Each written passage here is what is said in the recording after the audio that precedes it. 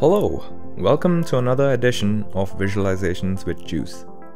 Today we'll look at a simple solution to a fairly simple problem. Resizable plugin windows. Loads of plugins come with a fixed sized window, and loads more come with predetermined sizes, like small, medium, and large.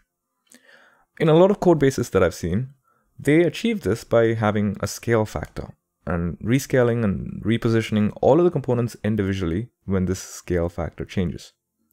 Well, this method is error prone, and it's easy to miss out on accounting for the scale factor on new components that may be added into the plugin.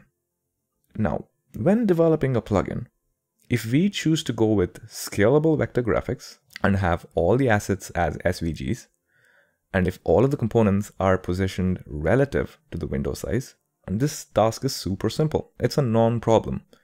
We just enable resizability of the plugin and everything should work.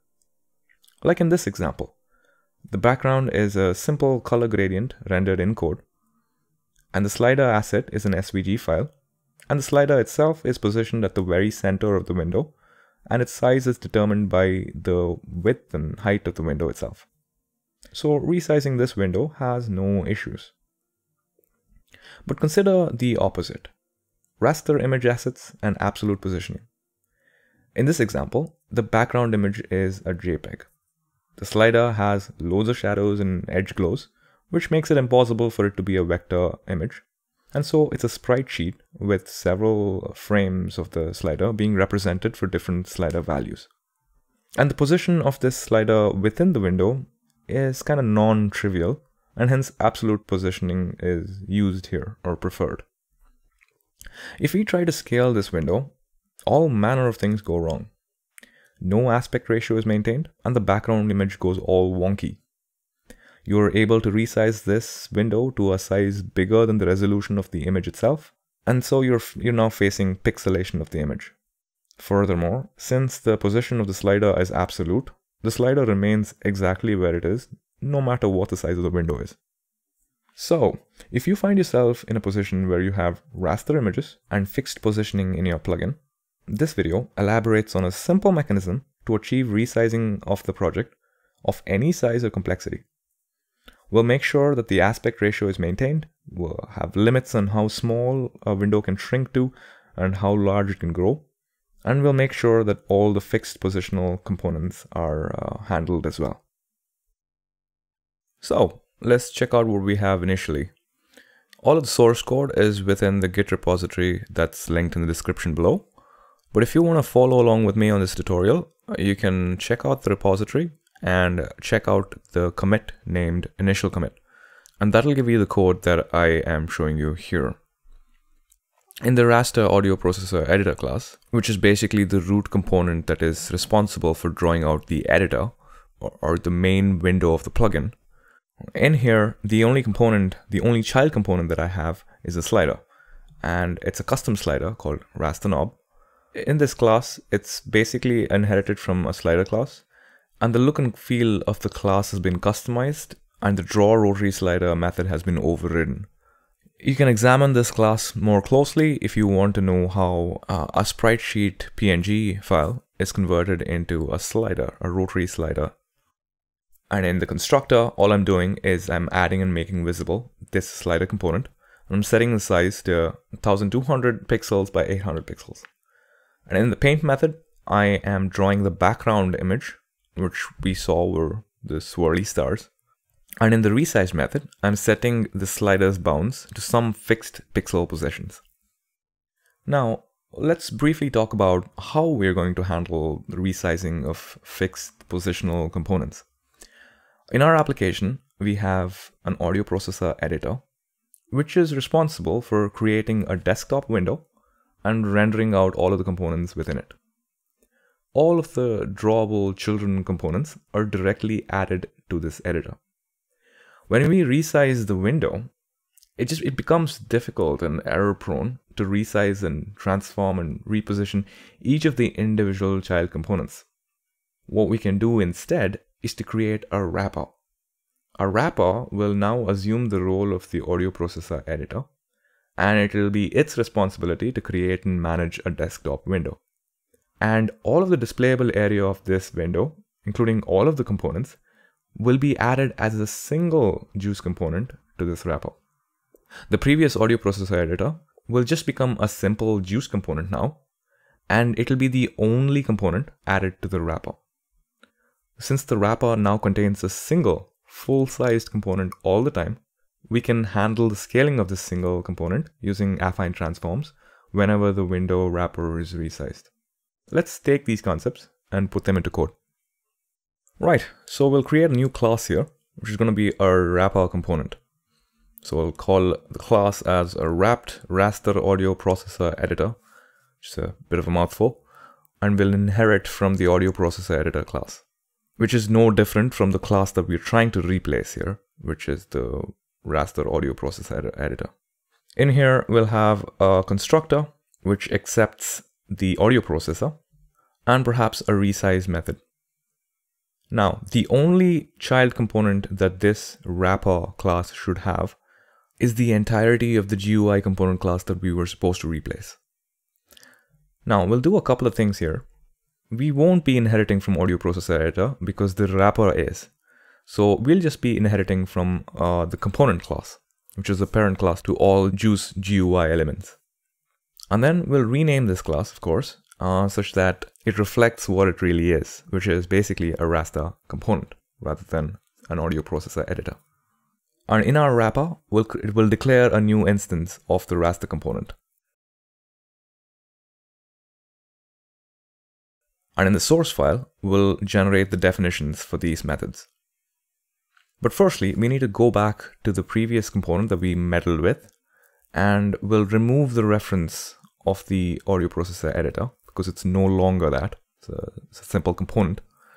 And we'll remove the line which says set resizable and set size because they are usually applied only to the audio processor editor.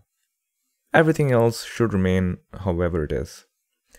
Now coming back to our wrapper's constructor's definition, we pass the processor into the audio processor editor, which requires it, and we pass the processor to the raster component as well that may or may not require it. In our case, it doesn't really require a processor. It's not really doing anything with the processor, but a more complicated project might require it, and we're just going to try and retain the same structure as before. Now in the constructor, we will add and make visible the raster component. Next, this is where the magic begins. We'll firstly get the constrainer object. This will return a pointer to a bounds constrainer object that the window is using. And a constrainer is basically something that imposes restrictions, component's size or position. So you can set limits on the constrainer, you can maintain its aspect ratio, and so on. And this is where we're going to try and do this. Now the getConstrainer method gives us a raw pointer. And to make sure that we are safely accessing the raw pointer, we will put it in an if block. So the if block will only get executed if the constrainer is not a null pointer. Now within this block, we'll call the setFixedAspectRatio method of the constrainer. Setting a value within this method will make sure when the bounds are changed that it will lock the aspect ratio within which the bounds can move around. This is a ratio of the width over the height. But before anything else, we'll declare a couple of constant variables to maintain the original width and the original height of the plugin. So the original width will be 1200 pixels and the height will be about 800 pixels. This is determined by the size of our assets itself. So the background image is 1200 pixels by 800 pixels. So going above that would mean that you're pixelating the image. So we really wouldn't want to do that. Back in the constructor, to set the value of the aspect ratio, we'll choose the original width divided by the original height. And since it expects a double value, we'll cast both of these into doubles.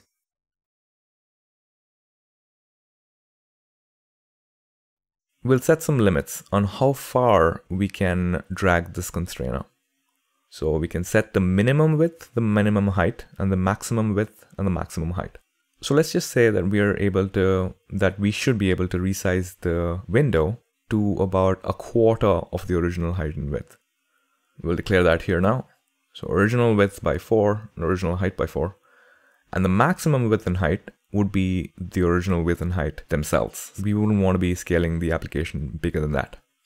Next, we'll set the editor to be resizable.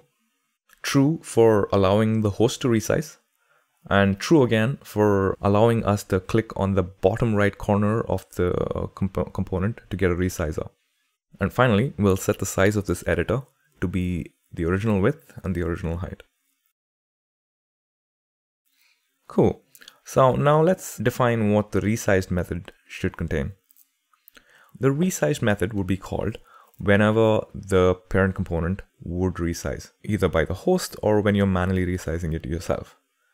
So what we want to code here is basically when the wrapper component resizes, when the wrapper component's size is changed, we need to scale the raster component, which is the only child component within the wrapper.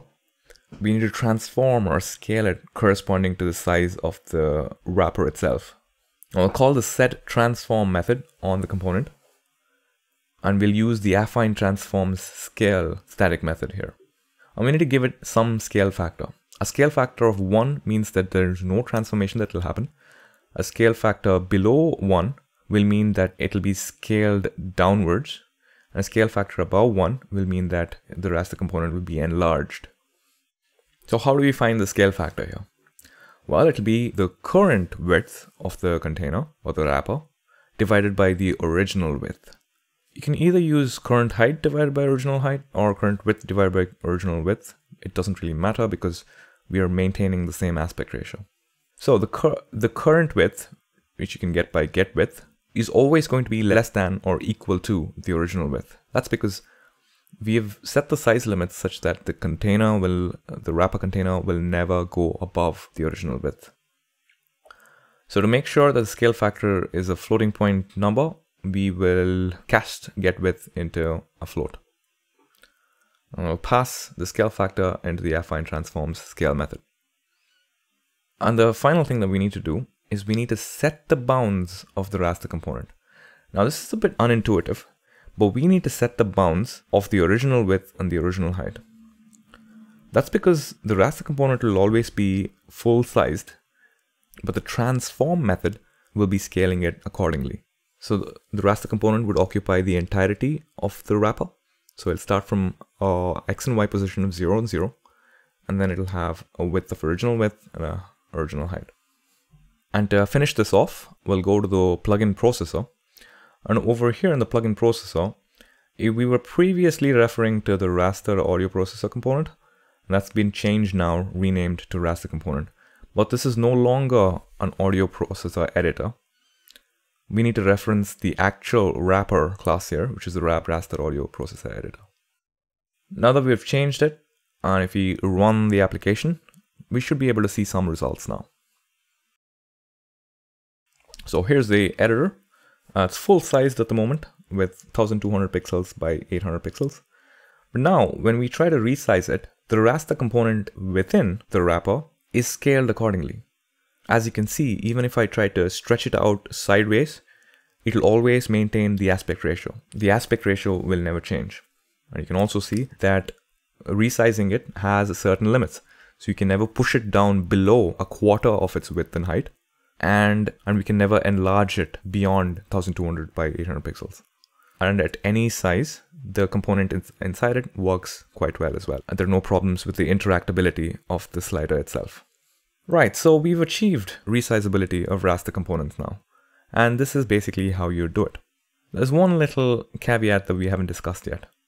I'll close the application at a lower size. Now when I reopen the application, I can see that it's being reset to its default position with full size. Let me demonstrate that again. I'll shrink it down a little and then close the application. And then when I reopen the application, it's back in its former size. Now, this is quite infuriating in an actual DAW environment because every time you close the editor and reopen it, it'll reset the size of the editor itself. So we need some way of making sure that we are saving the state of the scale factor of the application so that when we reopen the application, it'll open up with the scale factor set to what it was previously. Now, there are a couple of different avenues that you can use to save the state of the application. One, you could save the state of the application within the audio processor value tree state if you have one, but you have to make sure that you exclude it if you're trying to save presets and so on. So that when you're saving presets, you're not accidentally saving the scale ratio as well. Another way you could do it is through application properties. So you can create a new application properties file. It can be either user specific or common to all users. You can save the size ratio whenever it changes. Doing this would also mean that the size ratio is saved not just for that particular instance of the plugin, but over all instances and over all plugin types as well. That will mean a standalone application and a plugin hosted within a DAW would both look at the same file for the size ratio. You may or may not want this behavior, but for this particular demo, we'll just be using application properties to save the state. So within the wrapper, I'm going to create an instance of an application properties class, and within the constructor, we will initialize it. The application properties has a method where we can set the storage parameters, and it requires some options to be filled out. So let's do that now. We'll create an instance of the options class, which is within the properties file class. It's a simple struct, and it has a few properties within it that we need to set. So the application name will just be our project name from the project info class. And we can set common to all users to be true. We can set the file name suffix to be settings. So the file will be saved as the project name .settings. We should also set the OSX library subfolder to be application support. According to the documentation, if you're using property files on a Mac, you must set this value, otherwise it'll cause runtime assertions. The property files will basically be saved within application support. Let's see what other options we have. We have something like storage format, where you can decide what format to be written to, either XML, binary, or JSON. The default is XML, and we'll leave it as is. I'll pass the options into the storage parameters. Where are we encountering the scale factor that we need to save? Well, that's within the resize method. So we'll head into the resize method, and we need to be able to save the scale factor whenever it changes. So whenever the resize method is called, whenever we determine what the scale factor is, we need to save it within the application properties file. So we'll call the getCommonSettings method, which will retrieve the properties file for all users. It asks if we want to retrieve the user properties if the common one is read-only, and we say true to that. This will return a raw pointer of a properties file. Again, to safely access the raw pointer, we need to put it in an if block such that it will only get executed if the properties file is not null. And within it, we'll call properties set value, and the set value method basically accepts a key and value. We'll set the key to be size ratio, and we'll set the value to be the scale factor itself, which is a floating point number. That's great. So every time we resize the application, the properties file is updated with the scale factor. And finally, when we're instantiating the plugin or the application, when the window opens up, we need to look at what's inside the properties file and get the scale factor and use that scale factor to set the initial size of the plugin itself. So again, we'll do the same thing here. We'll say get application properties that get common settings.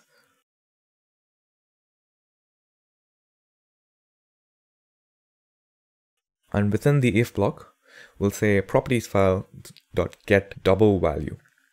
And we can pass the key for which we want to get the value for. Now, the key is size ratio. Now we'll declare a size ratio variable right before this block, and we'll initialize it to 1.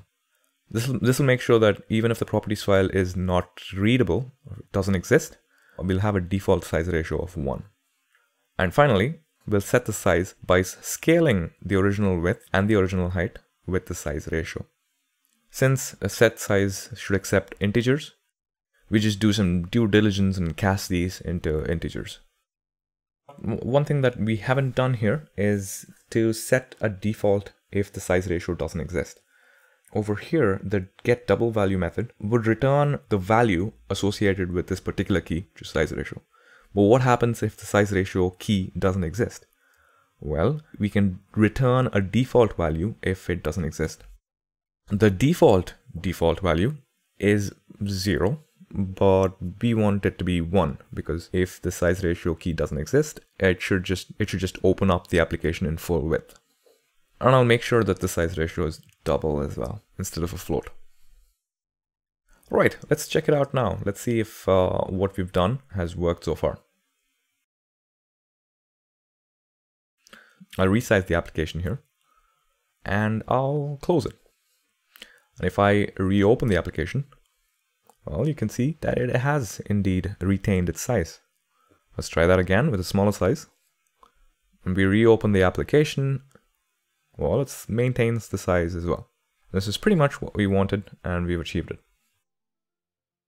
Finally, to wrap things up, let's look at what is being saved in this file. I'll search for the project name .settings, and it's saved within the program data folder. And if you open it up, a single value key value pair named size ratio, and the value of this size ratio is 0.535 at the moment. So our application is basically reading from this file every time it starts up. Every time the constructor is instantiated, it reads this property files, gets the size ratio, and puts it in. And whenever the application resizes, the value is written to this file. Of course, it's not a synchronous write operation. So this is a deferred write, meaning that the write operation is not really happening within the resize method itself. It's deferring it to a later point in time when it's able to perform a write operation on disk. So we don't really get any performance penalties when we're doing a lot of resizing. And that's about it really. This is a simple way of converting an existing project which has fixed dimensions and making it resizable. All you need to do is make sure that you set the aspect ratio right and you set the limits of the application such that it never exceeds the dimensions of the raster images that you're using. If it does exceed, you'll get pixelated results and it won't be all that great. But you can obviously always get higher resolution images and make your application scale even larger than it is at the moment. Thank you for checking this out. If you did find this video helpful or enjoyable, please consider subscribing to the channel and checking it out if you fancy more such videos.